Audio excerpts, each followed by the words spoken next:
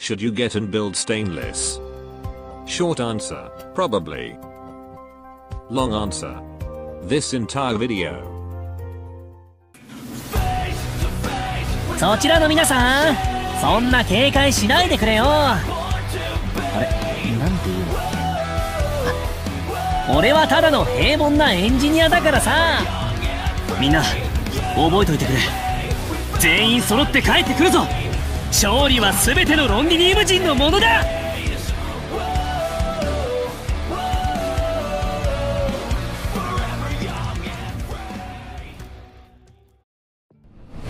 Feist, codename Stainless, is a 6-star artificer supporter from Victoria.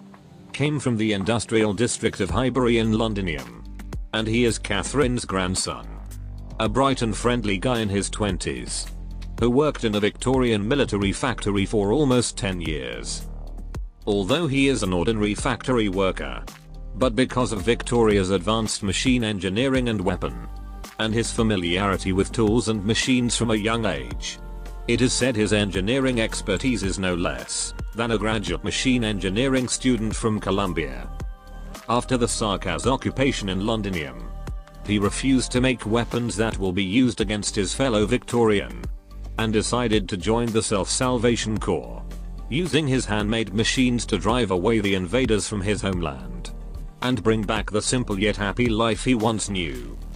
At some point after he met with Rhodes Island, he signed a long-term cooperation with us as an engineering operator and frontline team. He's popular among other ops in the engineering department. And even Closure is worried he will topple her position as a chief engineer. Stainless is our first 6-star artificer. Artificer is often considered as an unnecessary unit to build. But Stainless got a few tricks up his sleeve that makes his support valuable. So, let's see all things he can do. As an artificer, Stainless is a ground unit. And can deploy a support device that is targeted to an operator. To give them various positive effects. For his general stats. As a ground unit he has good stats, more than all 6-star Pioneer Vanguard. And almost similar to a Sword Master Guard. He can hold on to an attack from normal enemies and some elite one.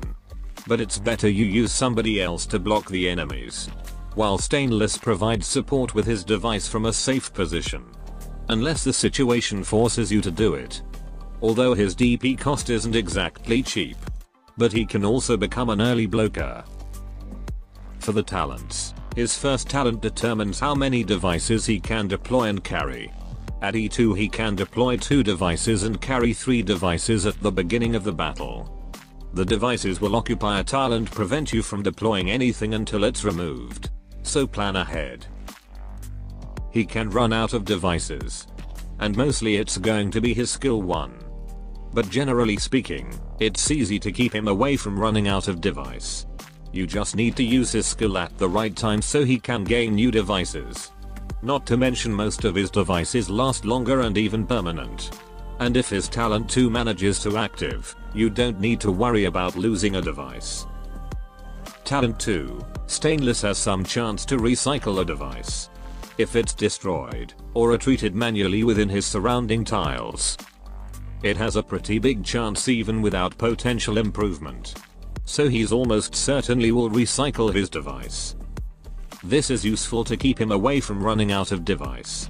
Especially for his S1 device which can get instantly destroyed after the duration ends. However, oftentimes his devices will be deployed far away from him. And you can't recycle it. But all things considered, it's a good talent. And this is his potential upgrade. You can upgrade his potential to make his DP cost cheaper, so that you can deploy him and support device early. But all in all he's fine even with pot 1. And currently, artificers don't have module. Now moving to his skills. Stainless got a wide variety of skills to support your operators. First skill will make his devices give an attack buff to the target. The devices can stack so you can use 2 devices to target the same operator. To gain a double attack buff. The devices have an unlimited duration and can be deployed on ranged or ground tiles. Once you activate his skill, Stainless will deal critical damage. And the device's effects will also multiply up to 4 times. With this skill active at M3, one device can give a plus 48% attack buff. So with 2 devices, an operator can gain a plus 96% attack. For comparison, it is bigger than WA for an S2 plus 90% buff. Not exactly a big difference, but if you want maximum damage you can use Stainless. Or better yet, use both of their attack buff as it apparently stacks. The downside of this skill is that all devices will be destroyed once the skill ends. And he can run out of device easier with this skill equipped. At E2 you can safely buff an operator with 2 devices at the first and second activation of this skill. But for the third activation you will only have 1 device. This is usually where his talent 2 will come in handy. But if you use his devices away from him, you pretty much screwed. Though you will most likely activate this skill when you want to kill a certain target, which usually only requires 1 or 2 skill activation. All things considered, this is a great and flexible attack boost support that can permanently increase an operator attack, albeit not much, and significantly boosting an operator attack when this skill is active. Now moving to his second skill. His devices will now give 1 SP every several seconds. But it will lose 0.4% of its HP every second, whether it's targeting an op or not. For the active effect, the skill will boost Stainless attack and defense. Attack multiple enemies equal to his block count. And the device will give SP in a quicker interval. But the device HP loss will be doubled. And unlike his other skills, this one will give a new device once the skill ends. This is a very flexible way to give SP to specific ops. And thankfully the device is not racist, as the device gives SP to any kind of skill charge type. SP recovery per second like for most him as high as 3 SP cost. Offensive recovery like Thorns, Irene, or upcoming operator Chongyu. And offensive recovery like Mudrick S2 or upcoming operator Pen and Sis 3. You can stack 2 devices for 1 operator to gain double SP. And activate his skill to quicken the interval. Stainless also gets better ability for himself with this skill. With more attack and defense, and also attacking multiple targets. He can now mow down some enemies on his own. Now for his third skill. This one is unique than his other skills. It will turn his device into a ground turret. Operators can attack the turret to charge its SP. After 5 hits, the turret will be ready to fire a splash physical damage. That can also hit aerial unit. While the active effect will immediately give a device to Stainless. And increasing his attack and attack speed. This is the details of the turret ability. The main target will receive bigger damage while the splash damage is smaller. And will lose 2.5% HP after firing. As you can see, the turret's damage is based on Stainless attack stat. It gives a good amount of physical attack. And you can give Stainless an attack boost, so the turret will inflict more damage. Some other things to note. You can heal or repair the turret by making Stainless or other artificer to attack the turret. Not only they will charge the turret SP, but also repairing it by 1% on each attack. Operators will always prioritize enemy in their range, even if the turret is closer to the blue box.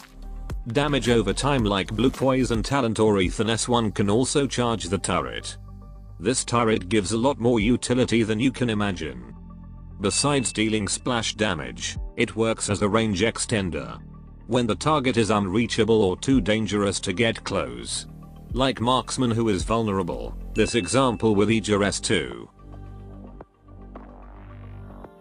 Or Kirin Yato S3 can also use it to extend her spinning. Mostly the turret is great to partner with a fast hitter like a marksman sniper. And in a way, you can convert marksman's low attack to a high physical attack. By making them attack the turret, and the turret will attack another target. This is useful when the target has high defense or comes in a large number. Operator with multi-target or splash damage is also good to pair with the turret. Like how Centurion can block and attack an enemy. while simultaneously attacking the turret in front of them to give extra damage.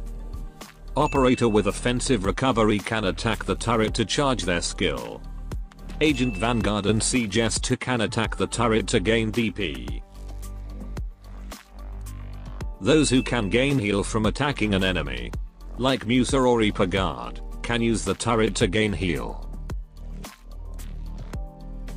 It sucks when there's an invisible enemy, but Horn can't use her S1 because there's no nearby target. With Stainless, fear neither hardship nor darkness. Bleemy Shine plus her talent can gain SP by attacking the turret. And her S3 can also attack it to heal an operator.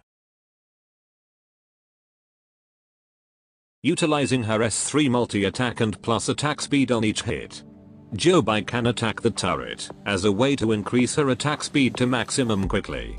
And her multi-hit will also be useful to charge and attack using the turret. And many more possibilities that you can do. Like making Posey Armker activate her S2 when there's no enemy in her sight. Avoiding Mizuki S3 HP loss by putting the turret in his range. And placing more bombs with WS3 when there are only few targets in range. But there are also some downsides with this S3 turret. Though all of this can be simply avoided with correct positioning. Operator with random targeting could waste their hit to attack the turret instead of an enemy. Operator with auto activation skills could also waste their skills by attacking the turret. And the turret is Mystic Caster Sworn enemies. And if you're wondering, Incantation Medic won't give heal if they attack the turret. For skill mastery priority. Depending on how you see him, his skills could be M9 candidate. And I suggest you prioritize the type of support skill that you want him to do. I'll be just judging from the mastery gain. Skill 3 win big here. Aside from a nice stat boost for Stainless and SP reduction at M1. What the skill description didn't tell you is that the turret damage also increases on each mastery level. Skill 1 has the second spot for mastery gain. It will increase the device attack buff multiplier and effect duration. With 2 devices stacking, his plus attack buff should be the biggest one in the game.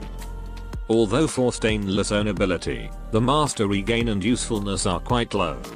And sadly no SP cost reduction, especially to compensate his SP lockout. When you're only going to use his devices. For skill 2 you can just leave it at level 7. As each mastery level will only increase the bonus stats for Stainless himself. With no significant SP cost reduction. As for his base skills, he's a lover of the red party. He requires a lot of exhausted operators to maximize his workshop ability. So, will Stainless become a good operator for your team? His skills make Stainless a versatile supporter. But the effectiveness or necessity of his support utility can be quite questionable. Mostly depending on other operators you have.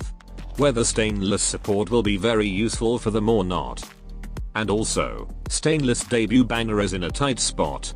Texas Salter Limited banner is expected to be released soon enough. Which I gotta say, should be prioritized. And most other operators in his debut banner are not someone I would recommend. And as a unit himself, other than being a better bloker than other artificers. And can be a useful bloker in the supporter class in case you're being restricted. He's not really impressive. As most of his usefulness came from his devices. New players are also advised to not prioritize pulling for Stainless. And fill your roster with a more focused and efficient operator first. But Stainless can still be a valuable operator and rewarding to use. Especially to support those other operators to further increase their utility. And giving support in a way you didn't imagine before. That should be all. Adios.